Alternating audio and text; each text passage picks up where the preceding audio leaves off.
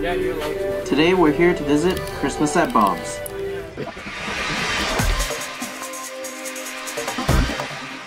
Christmas at Bob's. It's not store-bought. It's more handcrafted. Just thoughts that come out of my imagination, or things that come out of my imagination, just become reality.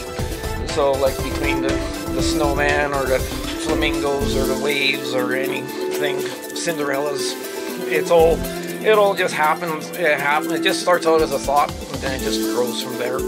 Everything that you see, probably 10 things never made it here. And this is actually about my 12th year. It started out small, like I think the first year is at 30,000 lights. Now it kind of, to be honest, it plateaued out just because the maintenance of getting everything up. And how did you put up that giant snowman? I actually had to invent a crane for that, and it's actually an electric hoist crane, and it comes up to put him up.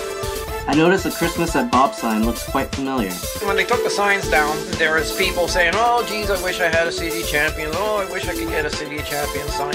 So I started making City of Champions signs. Fellow radio station wanted one, so I kind of started that. And now, so I kind of sell those on the side. Want a City of Champions sign just in time for Christmas? Yeah, my Christmas at Bob's is the sign is done in that same genre, you know. So it looks like I'm endorsed by the city. But no, I'm not.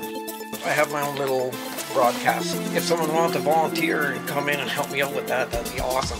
The hours for the show are from 5 to 11 p.m. every night.